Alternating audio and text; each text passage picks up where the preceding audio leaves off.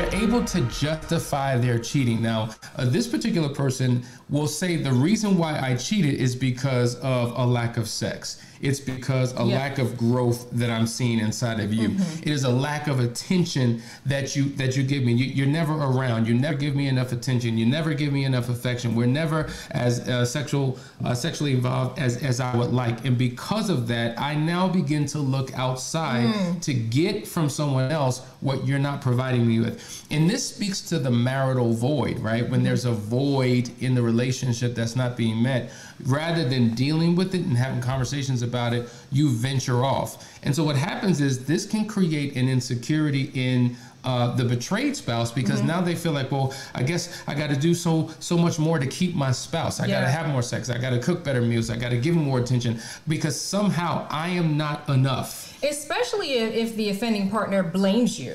You know, like it's like, you know, if it's because there wasn't enough sex, if there wasn't enough growth in the marriage, if it was because I'm not getting enough attention, and that's what you're telling me right now, I'm like, okay, like I said, it must be my fault. I wasn't enough. And then you start comparing yourself to everybody else. Like, how many times am I supposed to be having sex? What growth should I be doing, right? Because they're blaming you. So it's interesting, because at the end of the day, you can find 1,000 reasons to justify your bad behavior. Absolutely.